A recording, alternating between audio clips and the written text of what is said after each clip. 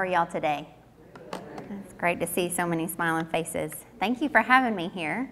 I really do appreciate it. I see a few familiar faces that have been to the Carnegie before, and we appreciate that. Thanks for meeting me outside the Carnegie. We couldn't have been able to do this in the Carnegie considering it's such a small historic building, but I really am very grateful to be here speaking with y'all today. So the Carnegie History Center was originally built it's actually started in 1902 and opened in December of 1903. So the reason that the community of Bryan actually wanted to build the Carnegie was that if you know anything about Bryan, it was a saloon town through and through. Excess of 20 saloons at the time that the Carnegie's mission was thought of. And so spearheading that were the cultured ladies of the Municipal Improvement Club, which is now the Bryan Women's Club. And so they were very tired of all the shoot 'em up, shoot 'em out, and all the drunkenness and the saloons and all of that was typical of a railroad and cowboy Wild West town in Texas.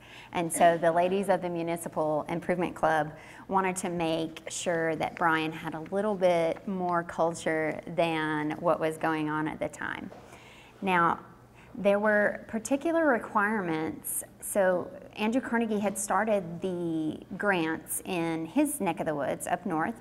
And so he had built a couple Carnegie libraries. And while he was a little hard fast and steel-knuckled, if you will, in his work time, in his retirement, he became very philanthropic. And so he wanted to give back to the community and to the country. And so there were particular requirements that he mandated for any group or city requesting a Carnegie grant for their library. And so one of those was a nice piece of land in the center of town.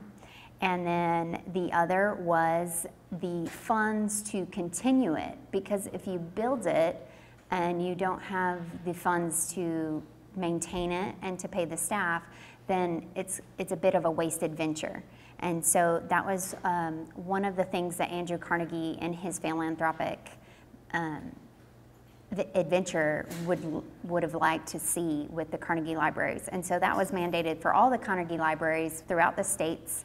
And so in particular, for us in Bryan, that was one thing that everybody kind of scrambled, and it was almost an overnight thing of where to pick it, where to put it, and how are we going to get the money. And so the city council voted very quickly to set an amount of money and set a place to where it was going to be, and they were just passionate about bringing culture to little Bryan. And it wasn't really actually very little. I mean, in our thoughts, we are growing rapidly now in 2018, but in 1902, it was still the center of a lot of area. You have the Brazos Valley, and everybody knows there's like 4 or 5 surrounding counties that kind of come to Bryan. They come to town, right? They put their town clothes on and they come.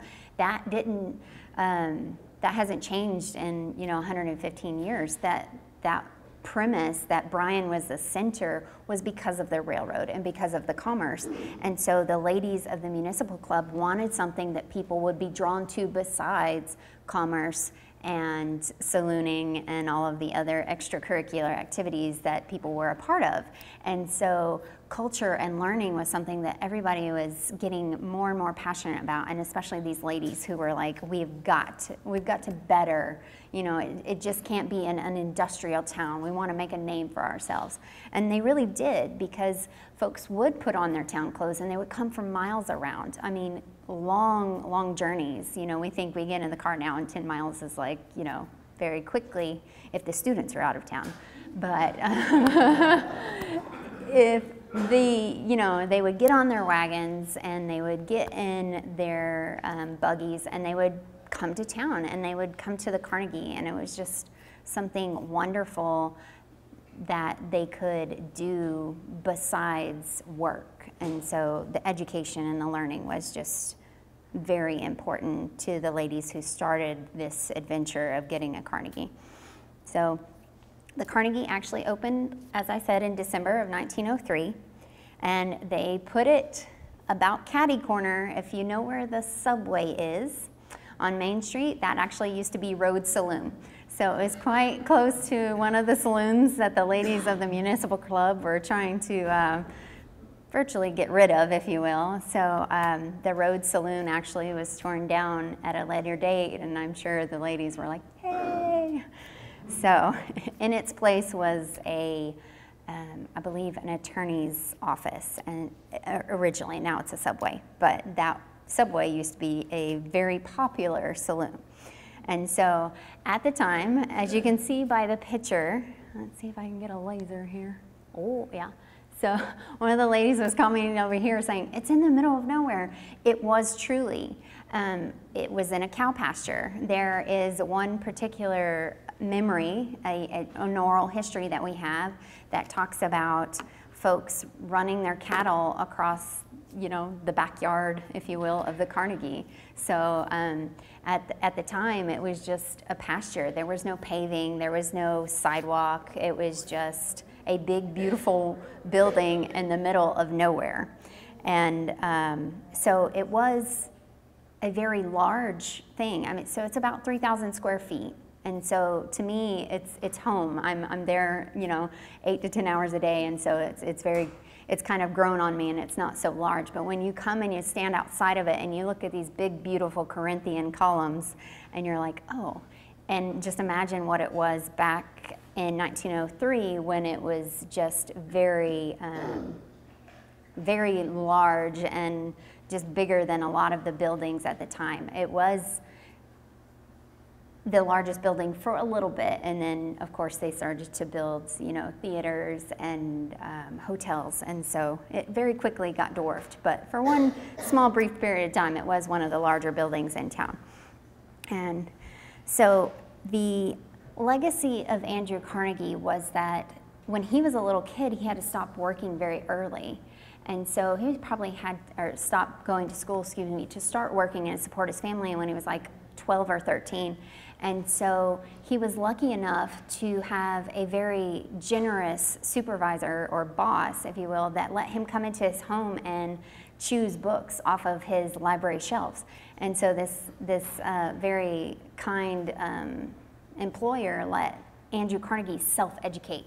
And so as hard-knuckled as we know Andrew Carnegie to be in his working years, we find that he became very philanthropic in education, predominantly in his retirement years. And so that was one of the reasons he wanted to do the libraries.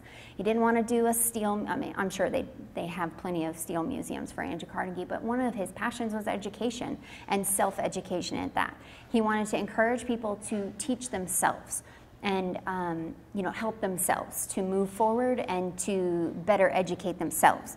And so because that's what he did, and that was his experience as a child, and a library is the perfect picture of someone coming in, choosing what they want to learn about, and then learning for themselves. And so that's how Andrew Carnegie grew up as an adolescent, and so that's how he was hoping his legacy would be remembered in the Andrew Carnegie libraries that are here today all over the states. So this is one of our original pictures. You can't really quite make out the aha factor in this photo. So we have these beautiful steel columns in the entryway when you come into the Carnegie, and when you look up, it's kind of, it's as beautiful as the ceiling, but when you look up, it's those beautiful pressed tin ceiling tiles. And there's nothing like stepping into the Carnegie downstairs and just taking it all in. There are everything from the '99 restoration has been redone to be as close as possible to the 1903 appearance. And so we have preserved just about everything. This, the circulation desk is gone, but other than that, the floors are restored, the beams, everything, including those wonderful ceiling tiles. They're my favorite. I find myself just looking hopefully that never gets old as I progress through my career. It's just a wonderful building, and I can't encourage you enough. We really can't get that aha factor sitting here in a beautiful new building. It's just a wonderful, you know, the creaking of the stairs and the floorboards. We kind of joke around when we hear a creak in the building that we have our own little ghost, but truly it's just a building settling after 115 years. So it was designed in the neoclassical. If you've ever been outside of the Carnegie, let's go back to so these columns here, and just its general facade is the neoclassical Greek revival style. And so we had our very own AMC graduate from 1886, Giesecke, Mr. Giesecke. Giesecke. I looked this up and I tried to call, forgive my pronunciation. He was one of the architect students from the early College of Architecture, and so he actually was in charge of our architecture. And it's a lovely, well-built building. I can't say that I'm very blessed not to have to call maintenance a lot. You know, the occasional hard rainstorm, and it was really well done initially, and then really well done again in 1999 when they redid it. So our architect was a very, very fine designer, very well done. And so the building actually cost a mere $10,000. And I haven't done the inflation for this year, but it's quite a venture. $10,000 was a very large amount of money in 1903. I can't imagine what the inflation equalization is today. So just, it's such a lovely building, and I am very, very passionate about being there and very grateful to be there. So I really am encouraging you to please come visit. It's not too far away, and like I said, if you want to wait till the students are out of town, you can fly right up Texas and have no problem. So the original mission was, like I said, it was self-education. And so we had many nooks in the Carnegie. There are wings on the side of the building. And so a lot of those were kind of to not necessarily shoo the children out of the way, but to have little nooks for the children to be able to pick out their own resources and books and self-educate. And so this is just one of our many, our many photographs from the 40s and on. We started really getting into making sure that we documented who was in the Carnegie, what they were reading. And so these tables here, we still have, I think, 4. We have our original table in the, what I call the conference room area. And then we also have 3 or 4 of these wonderful tables here, and the chairs. If you've been there for a meeting or a DAR or, you know, Daughters of the Confederacy, you've probably sat in these chairs. And so it's just a wonderful, wonderful, sturdy place to sit. You know, the furniture was much more well-made. And so the Carnegie existed as a library through 1969.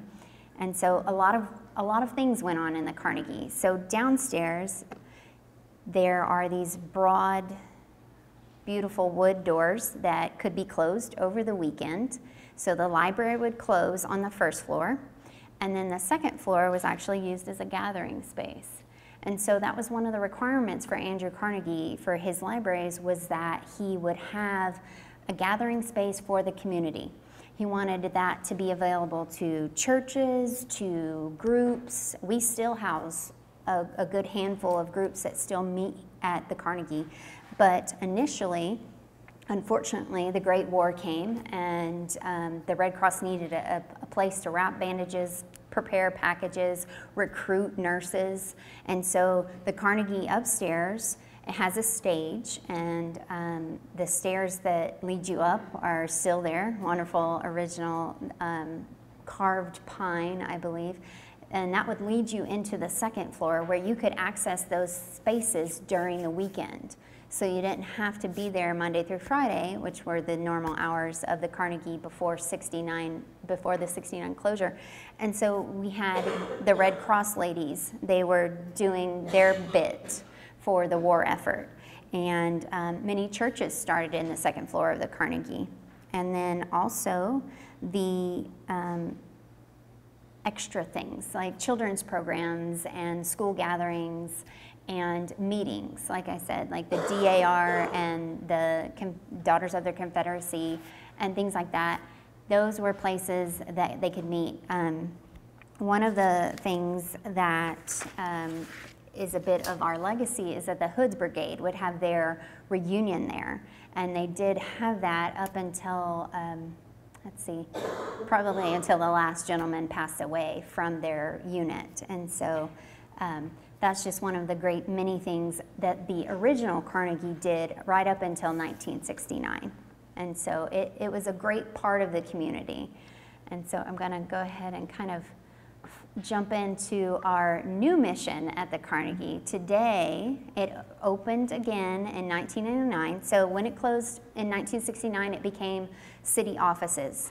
And so it was kind of, I wouldn't say it was treated badly, it was just treated differently. It wasn't treated as a historical resource, it was just treated as an office building. And so there are some pictures that I don't want to share with y'all from the 60s and 70s where it kind of just got a little older, a little more frail, and a little less taken care of. And so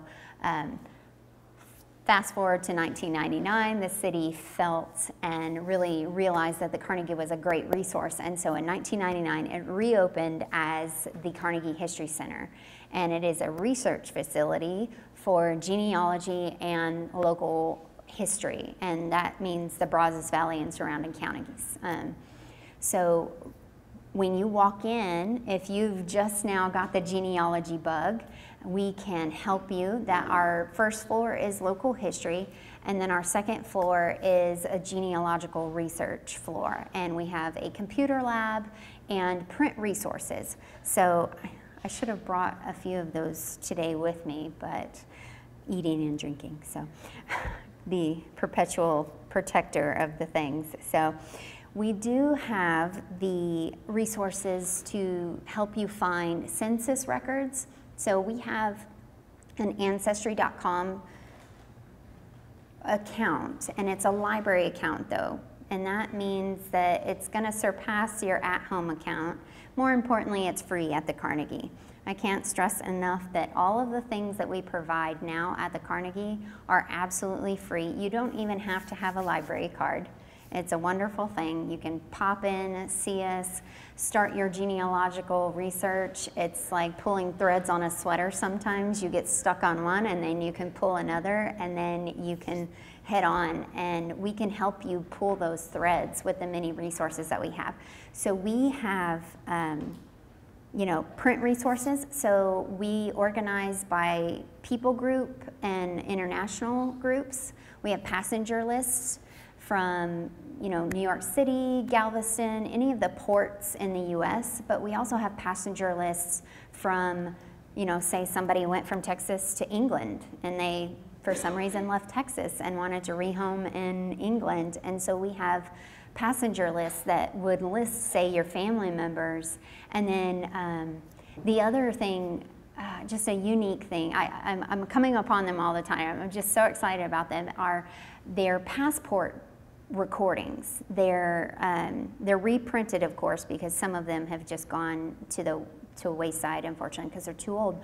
But we have a book that records passports that were issued in Texas to go to, say, you had to go through an Indian reservation and maybe it wasn't safe, but you still had to have your papers.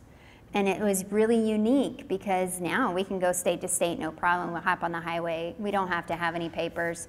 They do like you to have a driver's license, but you didn't have to go through, you didn't have to go through your county officials or your local officials to get this very long, drawn out permission to go 20 miles down the road. probably maybe because you had to go through an Indian reservation, it was very nerve-wracking for the government as well as the Indian reservation government at the time. But there are these wonderful books that just list Mr. and Mrs. Smith, and Mr. Smith got his first name, so Mr. John Smith and wife, plus 12 children and 13 slaves. And they're going to point A going from point A to point B on this date in this year. And it's really a fantastic picture of what you can find at the Carnegie. Now, we love to impart that genealogy bug onto you. I know that it can be daunting, but we have 4 lovely staff members that can help you and assist you in any way. And that's an example of our print. Now, our computer resources are the Ancestry Library Edition, which is, like I said, it's free, and it's much better than your home edition. And then we have newspapers.com, which is one of my favorites. It is a really expensive resource, but it is completely free to you.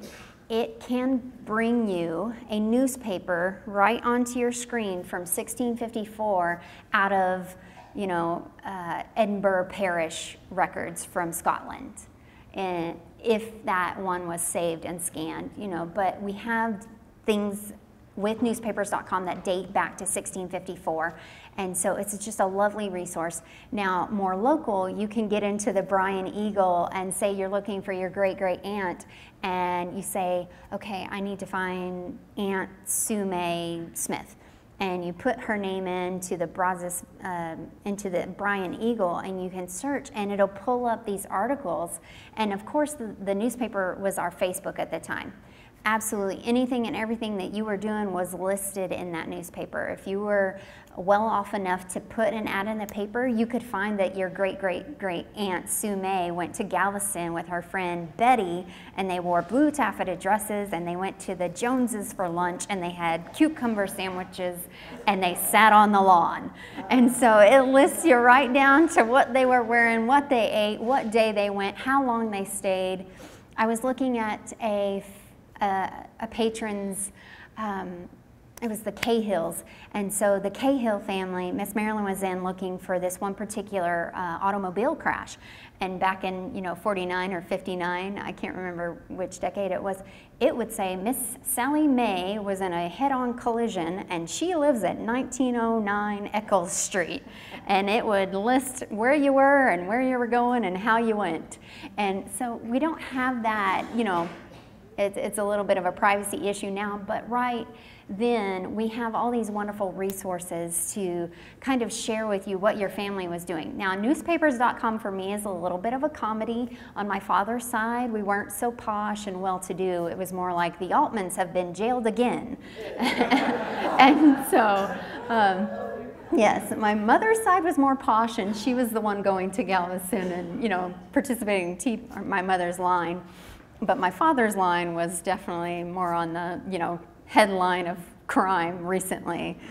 So those are examples. Yes? Can you print those? Absolutely. Absolutely. No. I have a wonderful grant that we get from the Edge family every year. I was able to get one of those great new fancy printers. Now we have a regular printer that will print like an 8.5 by 11, but if you want like the 11 by 17 paper that I have is nearly the same size as like a newspaper, right? And so I can print it out really nice and big for you. You can read every smudgy line that you want, and it often just is, it's nicer because you can get one of those portfolios that looks like you're displaying an actual newspaper. And we have a bit of that downstairs on display, so you can kind of see what the newspapers were like in the early days of Bryan. And so it's a wonderful, wonderful question. You can print those out. We have a little drop box that you can drop your coins in. It's kind of a little thank you for the paper box. And beyond that, it is something that we really like to provide. And anything that you're looking for, like these records here, this is a vital statistics for births. There was a gentleman that came in, didn't realize that he had a aunt or uncle that had passed away at birth, and nobody talked about it. So that is a warning to you. If you come in and you start doing your genealogy, you might find something that nobody wanted to talk about. So not necessarily a skeleton, it might be something that just is maybe too painful for a mother and a father to share with their family, that they may have lost a child early on in their marriage. And so you may find that you have a great-great uncle that you didn't know about, that maybe he only lived for 5 months. I mean, given the conditions, medical and otherwise, it could be. I had a lovely school group come in, and they were teenagers, and I was like, oh, they're not going to really enjoy this. I hope they do, but let's be realistic. But these kids, they sat down at the Ancestry.com. We had the computers all ready for them, and this kid popped up out of his seat. He started hollering, and we don't shush in the library like some people, but he was so excited. He had the printout in his hand. He was sharing everybody. He's like, I found my grandma. It's apparently his grandmother that he knew had been the step-grandmother, and his original grandma had died early in childbirth, and so the children that were there were his family, but he was so excited. And so it can be thrilling for young people just as much as it can be for those who really want to contribute to their legacy. So it is something that I find that all the generations can get involved with. So that's just a little short picture of what we have.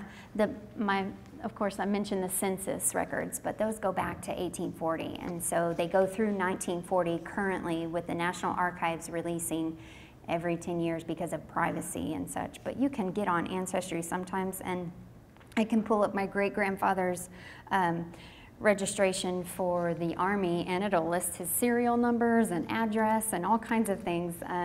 So that is why you may not be able to get anything past, say, 1940 as far as the census records are concerned. I've found yearbook photos of my uncles and my grandparents, and those directories, the Polk directories, sometimes they're scanned in. It really is just kind of a fun puzzle to put together. You can really grab those resources with Ancestry.com, and then we also have a few other free resources that we can point you to, like FamilySearch.org, that you can do at home, but if you're in our building, you can access actual scanned documents. So you'd have to be in the building to access some of the scans, but at home you can do FamilySearch.org, which is free. You don't have to pay a subscription.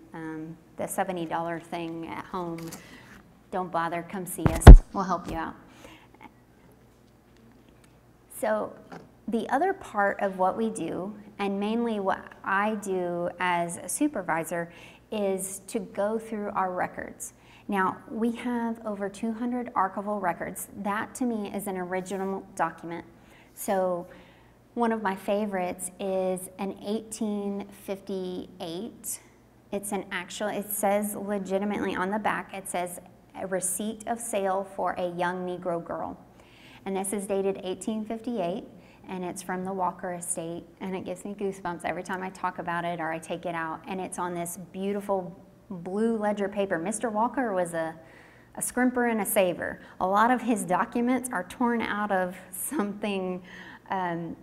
He carried stationery from London. At one point he was in London, and he ripped sheets out of the stationery book that they would put in the hotel rooms. I haven't placed the hotel yet, but he has these bits and tears of pieces of paper, and you have this young girl's life on this piece of paper, and it states how old she is, how much she was bought and sold for, who she went to, and then at the end is this wonderful, and it's tragic at the time, but it says, "will be a slave for life." And then you think back, you go, okay, so 7 years later, she's free. And so it's such a poignant document to have. And we have older documents and we have newer documents, but this is one of my favorite documents because it really showcases the commerce and the movement of money and people as product. And so it's just a very poignant document for me. And it's just really lovely. The edges are frayed. The ink is browning rather than black like it was originally written. And so that's just an example of the archival collections we have. So we have 3D objects like Harvey Mitchell's, what is it? Surveying equipment. so his tripod like bit. And so we have 3D objects, but we also have those paper documents and photos. So one of the things I wanted to mention also was our oral histories. I see a lot of bright, shining faces in here, and I know that you have stories that you have shared with family members maybe, but you haven't necessarily shared with Carnegie, and we would love to have them. You may think it is a very small part of Brian's history, but when we take all of those oral histories and we put them together, we can piece a lot of our history in the local area together. And so it's wonderful if you have just a family story that you think isn't very important. I'm going to tell you that you're absolutely wrong, and it is very, very, very important for us to have that. If you don't feel like coming out and you want to make an appointment with Anne, our oral history tech, she can come out to you. I believe she's been out to y'all a few times, or y'all, it's still in the works. It's still in the works. So it's in the works to go do oral histories at Arbor Oaks, and so Anne will get her equipment together and her technical bags and hoof it over to wherever you are. One of the favorite ones that I've done recently was the Luschik. It's a family here in Bryan that's very local. They have memories of driving their cattle across 29th, and I'm thinking, 4 lanes of paved traffic, oh my gosh, cows, ah! He's like, no, Rachel, it was dirt and small and teeny and woods everywhere. I was like, oh, yes, there was nothing there. Question? 29th Street in 1935 did not continue past Castle Drive. That's what he was. That was a gap right there. Yeah, lots of growth. Was down in there. Oh, wonderful. Still is. Yes. Would I be able to come and listen to an oral history? Yes, absolutely. Absolutely. How do you sort them? Anne does that. She has, everybody has a different folder, each family. Mm-hmm. Yes, by names, by names. And so it's possible if I can definitely grab my card off the table and you can email me, and then I can forward your request to Anne if you're looking for oral histories. But if you're looking to donate one, we would absolutely love to have it. So, sure. Do you have any documentation on slavery in Texas at all? We do have a good bit of the minorities in Texas, and so we have African American. That is one thing that was excluded, if you will, like minority movements and life was excluded. But one of my things is to try and start digging. I've been working with Mr. Wayne over at the African American Museum, and he and I have got together and we're trying to meld our resources to really dig up those stories as well. Because the Linden, plantation in Hempstead, it was run by slaves for 300 amino. I wanted to visit it, but I couldn't get enough information about them. It hardly exists, and I thought being, archival.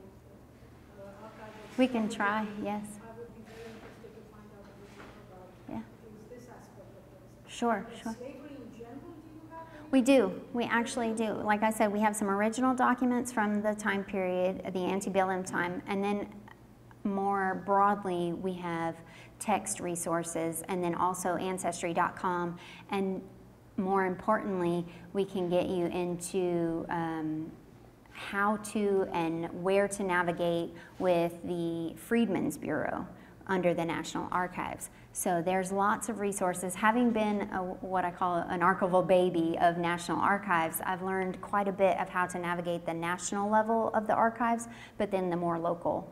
Because I was interested in this book called Prince Among Slaves Mm-hmm. by Terry Orford, and I wanted to find out a bit more about his, his descendants. Where Yes. did they go? How was it dispersed? And it's a terrific book, but only the book I have, but the details I was wondering. I was just curious to find out a bit more about Yes. that. Maybe I come and see you sometime. Yeah, absolutely. Please come see me. So I can go ahead and skip to the next slide. So, yeah, no, and any questions, please keep them coming. And then, Okay, this is circa 1910, and we have the very large, I would say it's an 11 by 16, 15, it's quite big in the original, and so you can't tell from this angle, but this is a Saturday. Oh, sorry. Saturday. It's a Saturday, and if you come into the Carnegie and you look very closely at these faces, you'll be hard-pressed to find a pale one in the bunch. And the reason for that being is that the minorities were not allowed to shop on the regular shopping days. And the shop owners and the shopkeepers would open on a particular day, and they would cater to the minority population in the Brazos Valley. And so there's so many unique things, I got you. There's so many unique things going on with this photo. The other thing, all of these wagons, but there are 2 spots of upward mobility and technology that will come in. So this right here, you can't see it, but it's one of those Ma Bell posters, and it's on the sole telephone pole in town. And that means you're up and coming if you've got a telephone that you can use or that your business has. And so this place, this corner was hopping, if you will. So they could post, send messages to, Waxahachie and have the runner go to the, 20 miles down the road and give the message that Ma had her baby. And so the other bit of technology is the only Model T on the street. So Model T started off the line in 1908, and Lowell Bryan had one in its midst, and I was like, that was a cotton grower. That was a plantation cotton owner, because no way could anybody else afford a Model T in 1910, 2 years after cars became cars. And so the rest of everybody has a wagon and some mules and some horses, but this guy, he was well-to-do. He was the only car owner in that picture on that day. So I got one here, and then I'll get you. Yes, ma'am.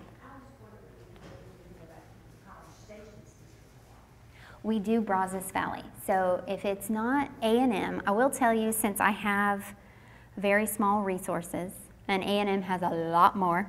So if I find that someone's donated something that is A&M related, like directly A&M related, I'll send it over to Francesca at the archives on A&M's campus at Cushing Library. If it is a College Station resource, and family, I would love to do as much as I can to preserve that as well. One thing, I skipped that bit in my notes, I think.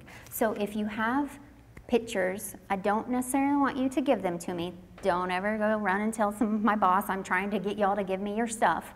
I would love to have scans of those things.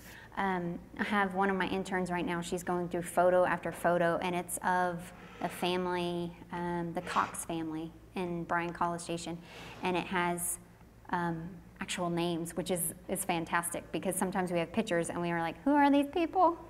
They're in this family, but we don't know who exactly they are. So if you have family photos, documents that you would like to donate or share, we would be happy to scan them and give those treasures back to you.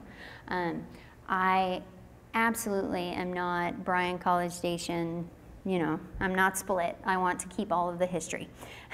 And as much as I want to keep all of it, I have to be very choosy, if you will, just because of our space. But I definitely do not want to exclude College Station families in that. There was a lovely production that just came out that we actually put into our database. It was one of the, it was really well done. I'm so excited about it. It's a book listing all of the homes that were taken off of the campus and scattered about. And so I really, really love that. If you don't have a copy, come on by again and see me. I can get you, we have one on the shelf that we are keeping and it's barcoded, but we have several that we can give away. And they're just little booklets, but it's a wonderful, fun little bit of history of College Station. And I definitely, on an irregular basis, not as much as I'd like to, on an irregular basis, I work with Sierra Ludisol and Francesca that are over at Cushing, and we try to put our heads together and do as much as we can for keeping those, you know, resources alive. And it's not just Brian that I'm interested in, for sure. Yes, sir. About the telephone line, when we moved here 70 years later in 72, we had a party line about the first year before we got that phone. I remember that on my granny's house. We haven't found Oliver Street. Man, people ask me what I would do with a time machine, and I would just be busy all the time. I would go back to experience every little bit. I just, even talking on party line, I remember my granny talking about it and my dad talking about it. And the big thing was that they even had a phone because they were farmers, and that's not like a top of the rung income maker. So for them to have a party line even was a big deal. And I remember hearing on it. I didn't get to party on the party line, but so back to some of our print resources we wouldn't necessarily be able to get a hold of because some of these genealogical books are expensive. They can go like $200 worth, and I'm just like, this is meant to help people. It's not meant to, you know, bankrupt them. And so one of the great resources we have is WorldCat. Oh, next. Sorry about that. So one of our genealogical resources is if you find that you have a family member and he's mentioned in next book and it's written by, you know, Dr. Jones and she has published in 1982, and you come and you research or you email and call and say, hey, do you have this book? I'd be like, no, I don't, but let me check WorldCat. I can get on and I can go from, you know, Tuscaloosa to California, and I can search the interlibrary loan on WorldCat, and I can find that book. And if that library will let me have it, they'll ship it to me. I'll hold it. It'll take like 2 or 3 weeks, so it's not an overnight Amazon Prime type thing. It'll take a few weeks to get to us, and then we'll call you in and say, hey, your borrowed book is here, come look at it. And you can find that resource with your family in it. Once you're done, you can make as many copies, take as many pictures as you like, and then we'll close it and we'll send it back to Tuscaloosa or California from whence it came. And then if you think, oh, you know, 4 months later, I missed a page, we'll call it back. We'll order it again. So any book that we don't have, there is a very good chance that we can get it for you. So please do not spend the money on one book for 2 pages of your family's history. That's just absurd, to be frank. We want to help you. And so the other resource I was mentioning is a free resource that you can do at home. It's not as good. There are these little icons that you can't really make out because the teeny tiny picture, but there's a picture of a camera on the side here. And this is where I helped a gentleman find his, so what we were looking for was a marriage record, and he had this gap. He had about 100-year gap, 2 or 3 generations, and he could not find the great-great-grandmother. She was nowhere to be found, and ergo, he couldn't find a great-great-great-grandmother and great-grandfather, or how many ever greats. Couldn't find these people, and so he had this missing gap. And so we were searching, and we actually, so when you're in Family Search at the Carnegie, you can get access to these scanned photos. And so, I'm sorry I'm taking so long, I'm so excited. So in Family Search, you can pull up these photos and scans of these resources. And so what we found was that he had the line wrong. While he knew in Hispanic culture, he was a Hispanic gentleman, he knew that his line goes through his mother rather than his father. He just didn't think to check for, you know, the line. And so we happened upon Family Search's scanned records and found a scanned Spanish document. It was out of a church parish, you know, the giant, you know, resources that the churches have that sometimes often the governments don't have. And so we were able to find it, and it was a scanned page of the marriage record, and it listed the great-great-great-grandmother that he was missing and her parents and his and the siblings because the line went through the mother. And so it was very exciting to see that he had found that missing piece, and it was because of Family Search. Now, the Mormons have a fantastic passion for genealogy, and they do so much for the science of it. And so Family Search was where we found that obscure gap for him. And so we were able to fill in 100 years with one document because they listed the marriage of the great-great-grandmother and then her parents. And so he found those names that he was missing. So we can, maybe it's not 100% that we'll do that for you too, but we can definitely dig and try. And we're all very passionate about what we do at the Carnegie and want to make sure that you maybe can fill in that gap. So I was only 2 slides away, so I'm very proud. I can often get so chatty because I'm so passionate about it. I really love what I do, and that's such a blessing. This is my shameless plug for volunteers. I have these lovely, glaringly pink flyers for you to pick up if you're interested in spending your time at the Carnegie and helping. I have a lovely need always for volunteers, Monday through Friday. We are closed on Monday, but I'm always open to volunteers, always. So these are my glaringly pink shameless plug for volunteers. And we would love to join you in preserving the history, and you know, if you're there already volunteering, you might as well do your genealogical research. So, and a big thank you to letting me speak and somewhat ramble on. I just really appreciate your time, and am very excited to share the Carnegie with the community. Just a little kudos for the Carnegie. We were contacted about a few weeks ago by big old New York City because of one of the collections that we have houses Mrs. Anna Ludmila G. She was a famous ballerina that moved here after her Aggie son perished in a tragic accident, and she felt called to the community, but it happened to be that she was one of the very most famous 1920s, 1930s ballerinas, and she donated her collection to Little Bryan Public Library in 1973. And so big New York City professor who is world-renowned, has written many countless books, has called Little Bitty Bryan, Little Bitty Carnegie Library, to borrow some of the scans that we have of Mrs. G's collection. So that's just a glimpse of what we can do on a huge level. But on a more personal level, we can help you with your genealogical research, or if you're just curious about Bryan as a whole, or Brazos Valley as a whole. Now, any more questions, comments, sharing time?